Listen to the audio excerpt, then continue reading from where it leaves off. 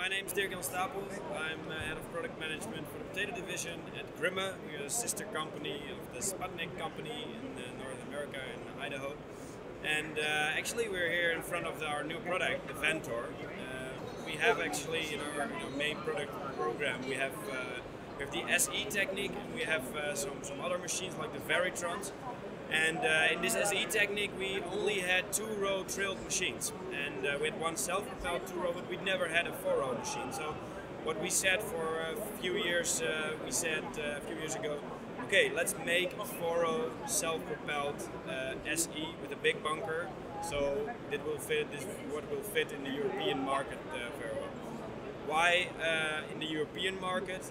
We're actually talking about very small potatoes in the European market, and that's where this principle is very trimmed on. The main thing in the Ventor is actually the mirrored product flow. So we're going with a straight flow to the back, then we're going outside with the mirrored product flow outside to the back and inside again, so that we have the double cleaning of a 2-row SE. The basic thing of the machine was a double cleaning system.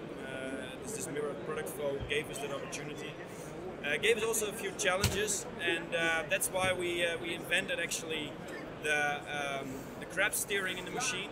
So that means that the machine can drive in crab steering, and due to this crab steering, we have the opportunity to have the folded out separators that you see on the side, also along very high tree lines or something like that, which is not an issue in North America, but in Western Europe we're really used to plant our potatoes like 20 centimeters to the corner of the field, where we also have trees or electrical poles or something like that.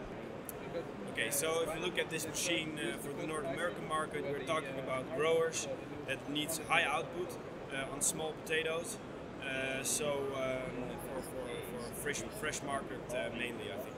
And yeah, we are now in the pre-series of this machine for next year, and then we're starting slowly to get it to introduce it.